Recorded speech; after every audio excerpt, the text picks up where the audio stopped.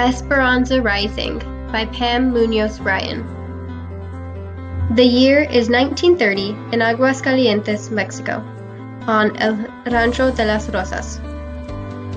A young Esperanza Ortega and her family lead a charmed and privileged life.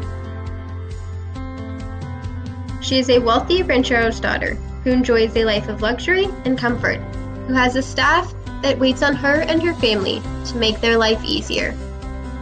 That is, until bandits kill her papa and leave her, mama, and her abuelita in his wake.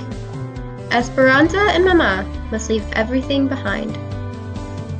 With the help of their once staff, now loyal friends, they travel to California to work as farm laborers. But the United States is in the middle of a depression, and life is hard for everyone, especially for Mexican migrant workers. There is prejudice, segregation, and illness. Esperanza struggles to adjust to her new life in the United States.